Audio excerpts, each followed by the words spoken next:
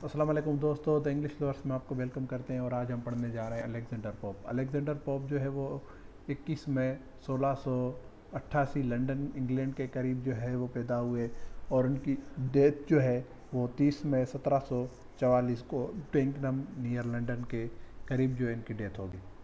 तो ये 18 सदी के पोइट हैं जो जाने जाते हैं अपने सटारिकल वर्क के लिए और ट्रांसलेशन ऑफ होमर के लिए।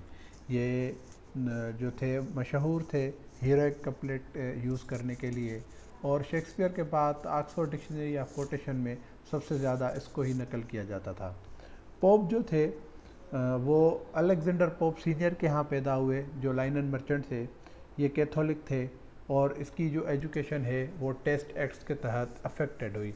अब टेस्ट एक्ट्स जो है वो एक किस्म की पाबंदी है, एक बैंड है जो कैथोलिक्स के ऊपर लगाया गया था। उनको टीचिंग करने का भी हक नहीं था, उनको यूनिवर्सिटी अटेंड करने का भी हक नहीं था, उनको वोटिंग का और पब्लिक प्लेस में ऑफिस में आने का भी, और इन पे बहुत सारी पाबंदियाँ थी उस वक्त में। और ये जो है इसने सबसे पहले अपनी आंट के यहाँ तालीम हासिल की और उसके बाद ये कैथोलिक स्कूल्स जो थे वहाँ जाया करता था अपनी तालीम हासिल करने के लिए। और 1700 में इसकी जो फैमिली है वो पूप्सवुड ट्रांसफ़र हो गई। ये एक प्लेस है और इस वजह से ये ट्रांसफ़र हुई कि उस वक्त में एक स्ट्रॉन्ग एंटी कैथोलिक सेंटीमेंट, एक ऐसे समझो कि एक मूवमेंट चल रही थी कैथोलिक्स के ख़िलाफ़ कि ये जो है वो लंदन या वेस्ट मिनिस्टर के जो है वो 10 मील दूर रहेंगे। तो पोप जो है वो उसने ये चीज़ अपने वर्क विंड्स और फॉरेस्ट में जो है वो डिस्क्राइब की है।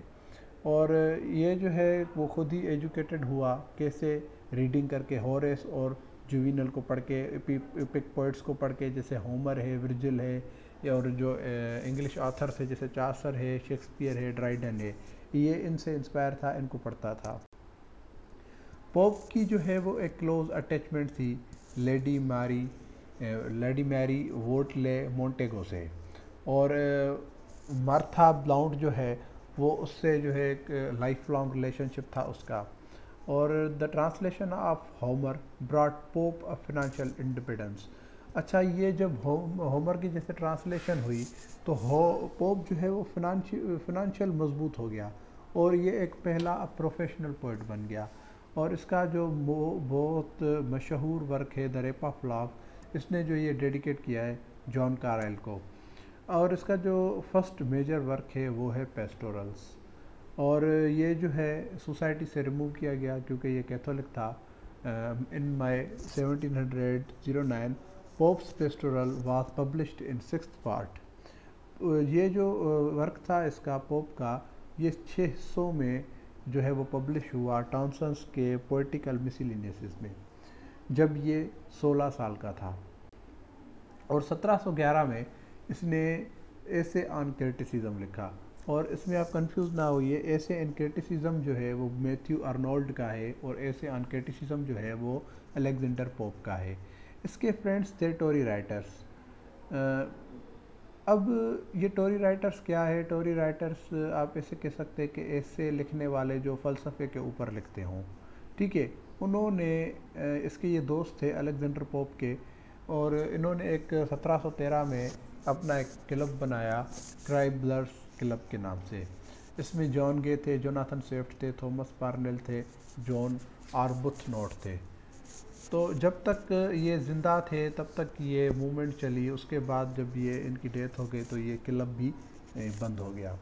अच्छा, इनका एम क्या था? इस क्लब का जो वर्क था और जो काम था वो ये था कि उन्होंने एक फिक्शनल स्कॉलर मार्टिनस स्क्रैबलर्स जो है वो एक करेक्टर बनाया हुआ था, और इनको जो है वो अपने वर्क के ज़रिए उसको सटायर करते थे, उसको इग्नोर करते थे, और उसकी एक इमेजिनेशन जो है वो जैसे फेल्यूर इमेजिनेशन उसको बताते थे। मतलब अपनी एक सोसाइटी जैसे थी, जो इनके साथ जो सलूक होता था उसके ख़िलाफ़ ऐसे वर्क में उसको सटायर करते थे, उसको बताते थे। और इसकी जो है वो विग राइटर्स के साथ भी फ्रेंडशिप हो गई जो थे एडिसन और स्टीव। इसने जो है वो इलियड ऑफ होमर को ट्रांसलेट किया था पोप ने, और जोनाथन स्विफ्ट जो है वो पोप को कहता है कि ये पेपर सेविंग पोप है। अच्छा, कैसे ये कहता था कि पोप जो है वो एक ही कपलेट में बहुत सारा सेंस दे देता था, एक ही कपलेट में, मगर जो जॉनसन है वो 6 कपलेट्स में सेंस देता था। तो इस वजह से इसको कहता था कि पोप जो है वो पेपर सेविंग पोप है। और इसने जो है एक पम्फलेट लिखा था शेक्सपियर पे, शेक्सपियर रिस्टोर्ड के नाम पे। अब इसमें उसने शेक्सपियर की पॉजिटिव या नेगेटिव चीज़ जो है वो डिस्क्राइब की होंगी। और उसके बाद जो है इसने इम्पॉर्टेंट कोट्स जो है वो जो इम्पॉर्टेंट थे बहुत, वो मैंने चूज़ करके यहाँ पे लिखे हुए हैं। जैसे the little knowledge is a dangerous thing to एर is human and to forgive divine, true wit is nature to advance dressed, watt of was thought but never so well expressed. अब ये आप इसका स्नैपशॉट निकाल के आप इसको पढ़ सकते हैं और आप अपने पेपर्स में भी यूज़, एग्ज़ाम्स में भी यूज़ कर सकते हैं। एग्ज़ाम्स के लिए भी बहुत ही अच्छी चीज़ है। उसके और ये जो है एक वीडियो, सॉरी, इस वीडियो में जो है वो मैंने इस कोट्स के जो हैं वो इसकी मीनिंग भी मैंने निकाल के यहाँ पे एक स्लाइड बना दी है, आप उसकी मीनिंग भी पढ़ सकते हैं। और इसके बहुत सारे वर्क हैं पोप के, कुछ मेजर वर्क जो हैं वो मैंने यहाँ पे मैं आपको बता देता हूँ। जैसे ओड ऑन सॉलिट्यूड है, द क्वाइट लाइफ है, द वर्क्स ऑफ शेक्सपियर है जो 6 वॉल्यूम में इसने लिखा था, elegy to the memory of an unfortunate lady है, और पेरी बेथोस है, the art of sinking in poetry. और ये जो है वर्क इसने लॉन्गिनस का जो ऑन द सब्लाइम वर्क है उससे इंस्पायर होकर लिखा था। और मेसी है, और विंड्स और फॉरेस्ट है, ये इसके मेजर वर्क्स हैं। और कुछ जो वर्ड्स हैं जो यूज़ हुए हैं इस वीडियो में, उनकी भी मैंने वो जो मेजर चीज़ें हैं वो मैंने निकाल ली हैं। अब ये स्क्रिबलर्स क्लब जो है ये थोड़ा डिटेल टॉपिक है, इस पर अलग से ही वीडियो बनेगी। अगर आप पढ़ना चाहें तो इस पर विकीपीडिया पे आप इसको पढ़ सकते हैं।